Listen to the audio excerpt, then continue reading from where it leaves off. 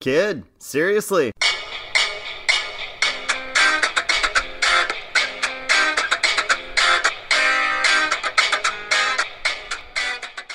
Guys, a bit of sad news. I had to recently say goodbye to Sling TV, and that's something I've been a customer of for probably something like 6 years.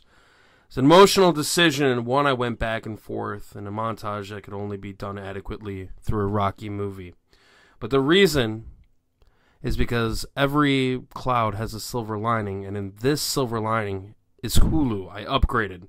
I don't want to go into a commercial for the new service until they start paying our damn bills, but suffice to say that I and the Madrid girls have been ecstatic with the change. The best part for me is that it's given me access to 3 shows that I've wanted to watch for a long time: Musketeers, Legion, and Letterkenny. I haven't started watching Musketeers yet because I've been binging Legion, and I've also been binging Letterkenny. Go ahead.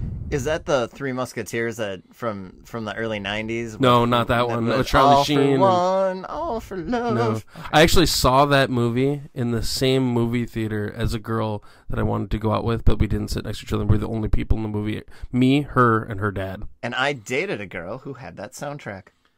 Moving on, I haven't started watching Musketeers, like I said, but I have been binging Legion, and more importantly, Letterkenny. The show starts off similarly to South Park. If you are familiar with how South Park started, they did a lot of shorts, and these guys did shorts through YouTube. It stars a guy named Jared Keeso, who is known before as the sort of heartthrobby cop character from a Canadian show called 19-2. And it's semi-autobiographical about his time growing up in a small town in Ontario. He plays a farmer in Letterkenny who lives with his sister and hangs out with his buddies at a produce stand, drinking beers and asking about deeper things in life, like a three-knuckler and the differences between brook and lake trout.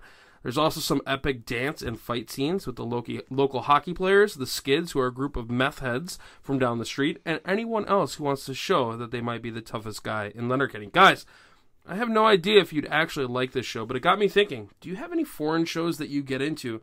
And for the purposes of this question, I am counting Canada as foreign, even though it's a lot more similar to what I'm used to than, say, Mississippi.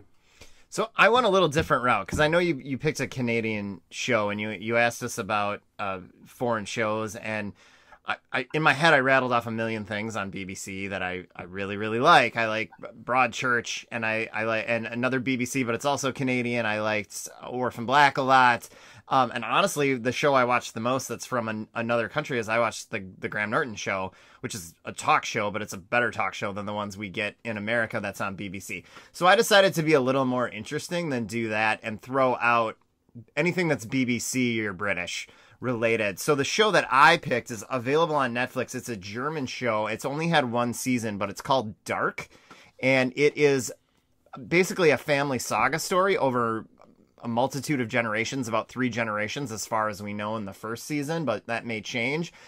And it kind of starts in the present day with 2 children going missing, and it shows the interconnectedness of these families and how they've been intertwined for generations upon generations, but it also has horror and sci-fi twists mixed in as well. So I stumbled upon it randomly. I do like foreign films, and I like foreign TV shows and all those things, but as I get older and my kids get older and I have less time, I watch less of them, because watching something with subtitles is a commitment, because I have to read what's happening. It's not like putting on old episodes of 30 Rock and being able to do other stuff while it's in the background. And we know how you feel about reading. I do not like reading, so that's a major struggle for me. You and the president have that in common. I know, we're exactly the same, basically.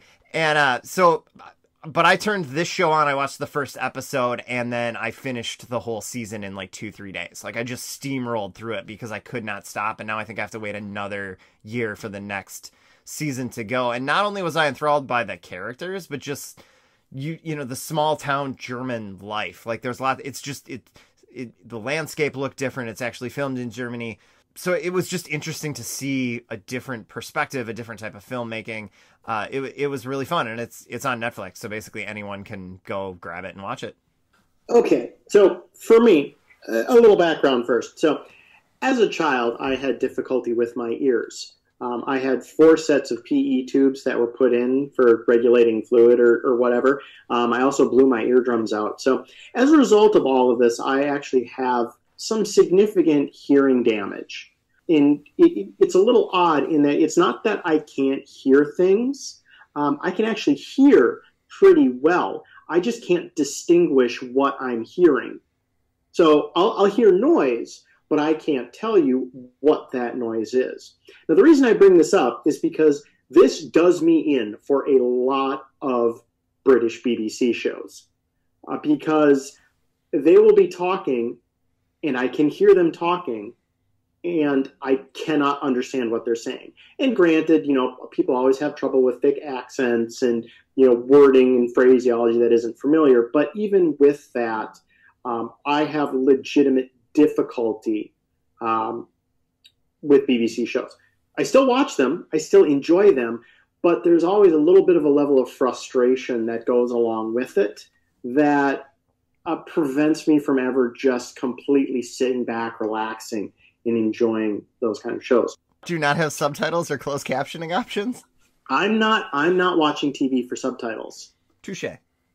Okay. I don't mind subtitles in movies, but I don't want to deal with it with TV shows because, like you said, I want to be able to get up and move around. And, TV watching is very passive activity as opposed to watching movies, which is a little more active viewing on my part. I was thinking about this, well, what, non-British shows, basically. And I'm glad that Miah allowed us to include Canada because that came up with my great answer from when I was a kid, and it leads into my answer now. And so when I was a kid, it was SCTV.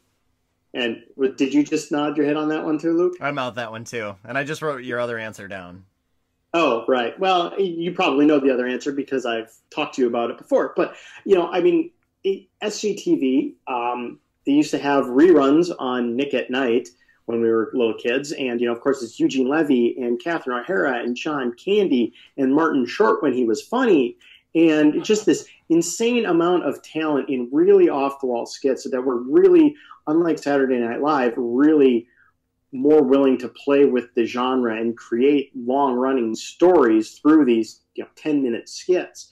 And it was really inventive and really crazy. And two of the best products of that are in what is now my current favorite foreign TV show, which is Schitt Creek, which is available on Netflix. And that stars Eugene Levy's eyebrows and Catherine O'Hara doing the greatest non-accent accent in the history of television. How she hasn't won multiple Academy Awards for that role, Emmys, I don't understand, because I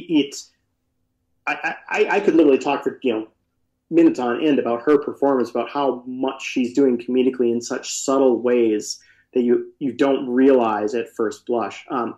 So for those who don't know, this show is it basically starts off with kind of an Arrested Development premise. In this very rich family has everything taken from them, and they're forced to flee to live in a motel in this little town called Schitt Creek. And it's about their misadventures as these, now, humiliated and embarrassed, millionaires are trying to live among common folk. And it's hilarious. It's not, the joke writing isn't necessarily as sharp as something like Arrested Development, but the performances are uniformly great in very low-key, interesting ways. It also has more of a heart without defaulting into schmaltz like a lot of American sitcoms will. It manages to be endearing without selling out the story for an awe moment. And so that's a show. My wife loves it more than I do. That's probably her favorite show, period, from any country right now. But it's great. It's mostly episodic, so you can basically turn into any episode. You don't need to watch them in order, and it's really great for repeat viewing and kind of casual viewing while you're doing other things. And it's written and co-starring Eugene Levy's kid, who might be hairier than he is. Yes, and who maybe has the best facial expression for disgust that I've ever seen in a comedy. His daughter's also in it too. She's the waitress, Twyla. Oh, okay. Cafe.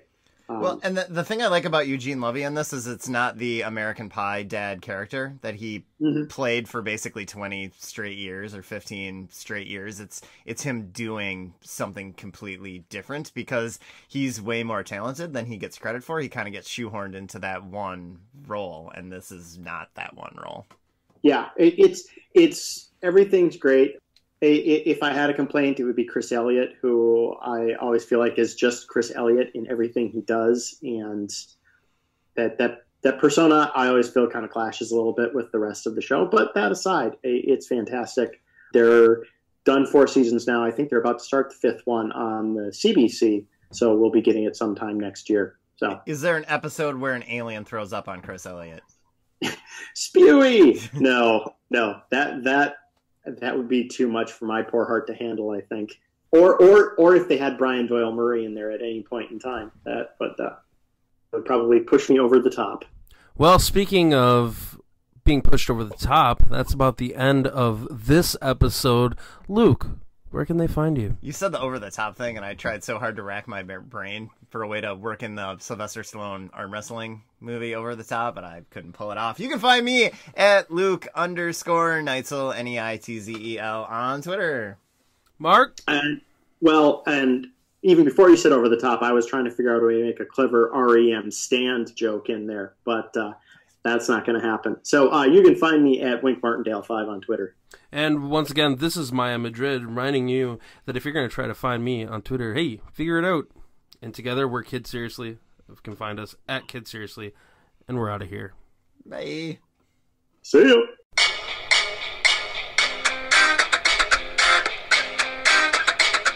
Thanks for listening to Kid Seriously.